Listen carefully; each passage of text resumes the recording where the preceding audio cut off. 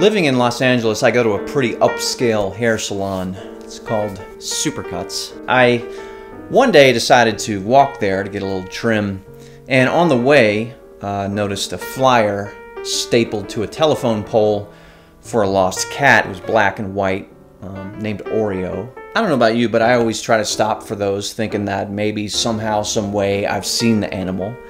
Never happened. So I didn't pay much attention. I mean, I was probably there at the flyer for about 10 seconds before I moved on and re-obsessed over my own thoughts and dramas of the day. So I got my hair cut, I got a quick coffee bean, and then headed home in a slightly different way than the way I came. About a block away from my apartment, I noticed something in the gutter of the street. It was a pile of fur. It was black and white. I didn't make the connection. I just kept walking. That's how little I was paying attention to the world. But I finally remembered the flyer, and I thought, no way. I went over to the pile of fur and I took a good look at it.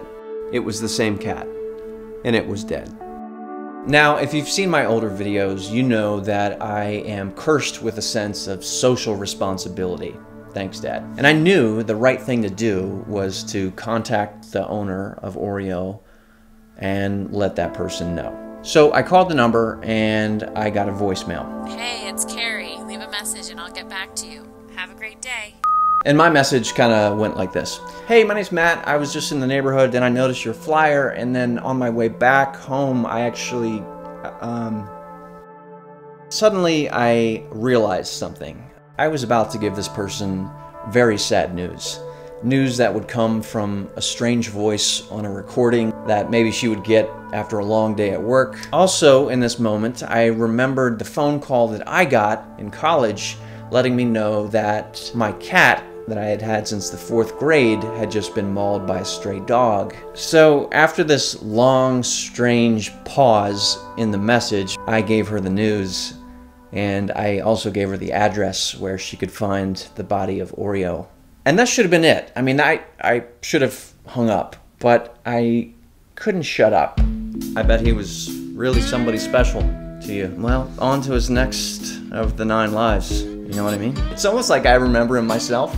Is that weird? Remember when he was a kitten? How he'd hide in the shoebox and kind of pounce on your hand all of a sudden? How in bed he would curl up in the crook of your neck and kind of make bread on your hair? Oh God, Oreo.